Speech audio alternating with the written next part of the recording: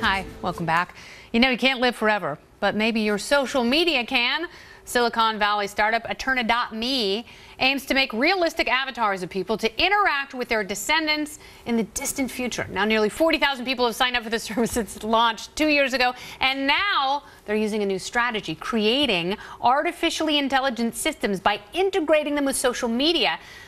Let me welcome theoretical physicist and famed futurist. It's Dr. Michio Kaku. Welcome back. Glad to be on. So what it does is it takes your digital footprint right, over a number of years and all the ways you interact with various social media. That's right. Over a number of years and decades, stores all of that into some sort of an AI component, and then your loved ones, when you pass, can ask questions, and apparently your consciousness can answer them. That seems so futuristic. Well, you know, digital immortality is going to be a multi-billion-dollar industry in the future.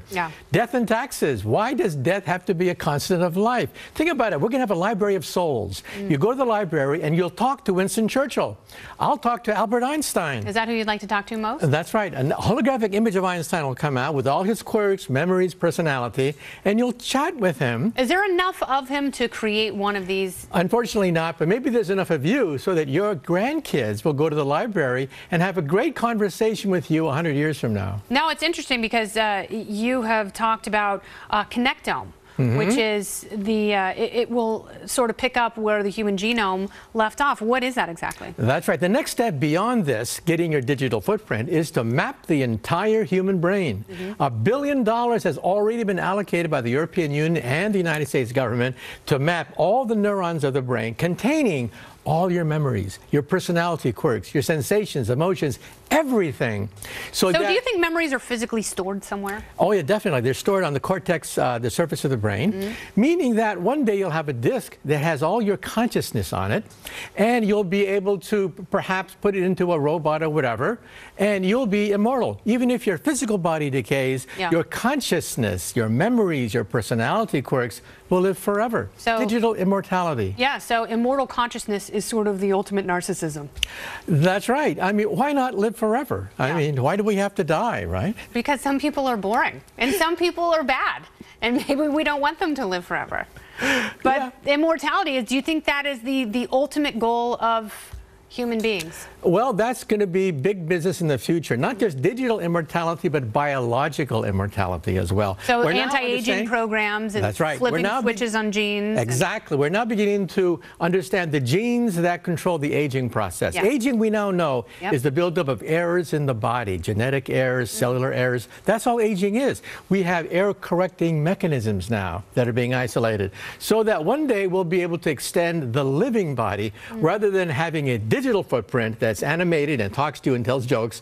We'll have a real biological entity. Well, speaking of animation, will we be able to reanimate those whom we have lost? Will there be a way of resuscitating dead tissue and systems? Or is it just like, you are alive now, but I will be able to give you certain immunotherapies and drugs, and you will reverse age like Benjamin Button? Will that be possible? Well, once you die, I think that's it. But however, we're going to get carbon copies of you. We're going to be able to extend the life that you are living.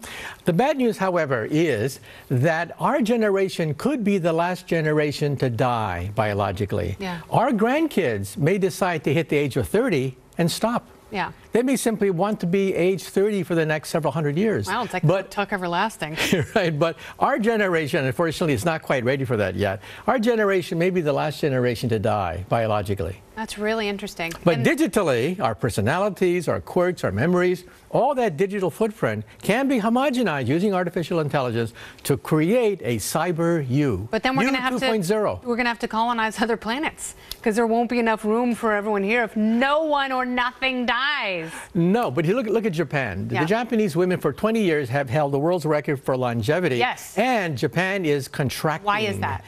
It's contracting probably because of the diet and exercise. But it's contracting physically. It will contract at the rate of about 1 million people per year, because people, when they live longer, are prosperous, don't have that many kids. We have so much more to talk about. Please come back, because I love this subject. And I know you are so well versed, and it's endlessly fascinating. Thank you, Dr. Kaku. Okay. Appreciate it.